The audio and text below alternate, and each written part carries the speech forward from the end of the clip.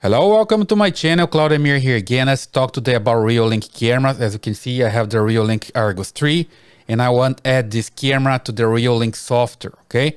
So here on the screen, I have the Reolink software working with different cameras and I just need to add this Argus 3. So it's pretty simple. You come here to this plus signal and you click here and you're just gonna find your cameras in the network. As long as I have the camera connected to the same router, the software is gonna find the camera here. So I just come down, I see all my devices, and then I see a new one as my device without a name or IP address or MAC address. There's no information here.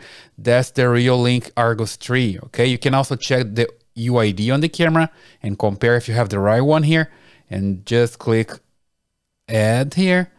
And you're gonna see the message that you're adding a battery powered IP camera. I just confirm. And I need to access my camera because I already have the camera connected to Wi-Fi. I'm not going to connect the camera again. I already have it. Just access camera, confirm. And here you enter the username and password for the camera. Click login.